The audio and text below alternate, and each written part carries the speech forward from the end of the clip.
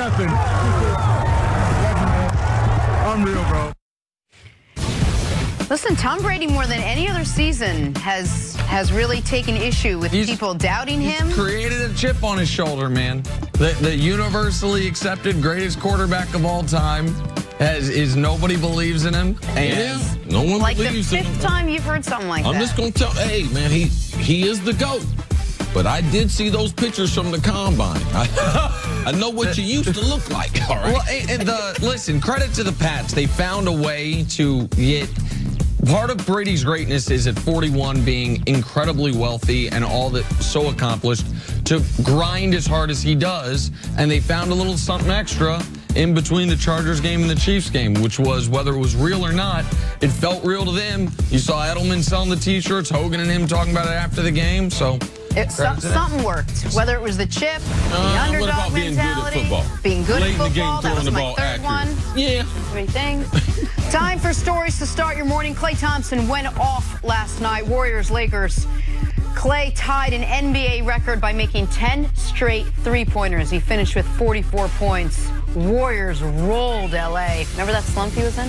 Nick, how impressive was Klay last night? I mean, this is somehow not one of Klay's 5 most impressive shooting performances we've seen, which just speaks to how when he gets hot, how... It's a different level. Klay hot is the best shooter we've ever seen. Now, Klay overall, not the best shooter we've ever seen. That's his teammate. But Klay on fire, it's NBA Jam style. Made 10 in a row to start the game, missing 11. It's like, I don't need to shoot anymore. He was spectacular. Oh, he made it look so easy. It's so easy. He's got a beautiful shot. Man, with the Lakers even overplaying the three-point line, there was nothing you can do. And right, Jenna, he was in a shooting slump until like 2 weeks ago. Absolutely. All right, to the NFL now. Drew Brees says he will be back next season. It'll be his 19th season in the NFL and his 14th with the Saints. So you think Brees has just one more playoff run at least left in him? Absolutely. And the reason why that team that they put around him, they got 2 running backs, young, very, very effective. The wide receivers, I still believe they need some help. That's why they signed Dez Bryant. They could have used Dez Bryant or Brandon Marshall, someone opposite of Michael Thomas. Michael Thomas will get a big contract, but yes, Sean Payton, Drew Brees, I do believe they will be back in contention next season. And Brees, it was never really on the board that he was going to walk away, not only because at least for the first 10, 11 weeks of the year he's playing at an MVP level, but also if you read, like Drew Brees had some poor investments, unfortunately, and they want to keep paying him $30 million a year. He's going to keep making that money. Now, Brees and the Saints need to figure out why their offense went into such a slump over the last couple months of the season. They need another wide receiver, opposite of Michael Thomas. All right, on to the Rams now. Despite him not making a big impact in the NFC Championship game, Sean McVay says Todd Gurley is healthy ahead of the Super Bowl. Chris, do you think Gurley bounces back in the Super Bowl? I hope so. I mean, because the Rams are a special team. A lot of that offense is put together because they run that zone scheme. And Todd Gurley, a one-cut back, a big back, who's also, he can hit the home run anywhere on the field. That's what makes that offense really special. C.J. Anderson has been a great story, but you're not going to run the ball with him, that little bowling ball running against the New England Patriots. They play run defense, too disciplined. They need Todd Gurley if the Rams are going to host the Lombardi. And listen, Todd Gurley's the only player on the offense that is a singular player within the league. And by that, I mean Brandon Cooks is a really good receiver. The other receivers like Brandon Cooks, other receivers better than Brandon Cooks. Andrew Whitworth is an excellent left tackle. He might be the best in the league, but he's probably second or third. Todd Gurley, when healthy, is the best all-around running back in the league and the guy that has been the centerpiece, not Jared Goff, of this offense over the last 2 years. They've got to have him effective to have a chance in the Super Bowl.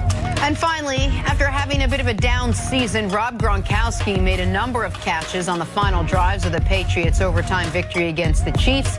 Afterwards, Gronk talked about how he's just here to help the team. Basically what the doctor orders. Or the coach, what the coach orders. Coach/doctor orders. So whatever it is, I got to block, I got to receive. You know, it's crucial. I mean, the team depends on me in many situations in the run game and in the pass game. And I've been just fighting all year long, so when the situations come like this, I'm ready to go, ready to make some plays. So whatever coaches ask me to do, I'm always down to try my best and give it my all. Gronk. He just looks like a Gronk. Sounds like a Gronk. See, how important is Rob Gronkowski to the Patriots' chances of winning the 6th Super Bowl? The only reason why Gronkowski is not getting the type of attention as far as his blocking, because people don't know that much about football. They don't realize how important. New England's offensive line, they have been fabulous. The tone is set by their center and their 2 guards. They are the heart and soul of that offense. That is why Sony Michel had an outstanding rookie year. But in the playoffs, Rob Gronkowski, you can add him as an extended lineman, and he is the consummate teammate. You need a lot of guys like Gronk to be able to win football games. I said, my number 1 skill is not as important. My number 1 skill is whatever you need me to do to be able to win a game. And Rob Gronkowski is outstanding as far as the amount of football he knows. Well, Chris, how do you know he knows this much football? How many times they put him in motion? Do you realize when you're an offensive player and they send you in motion, you go from being one player in the offense to being a different player? So if you line up outside the number, you motion inside the slot.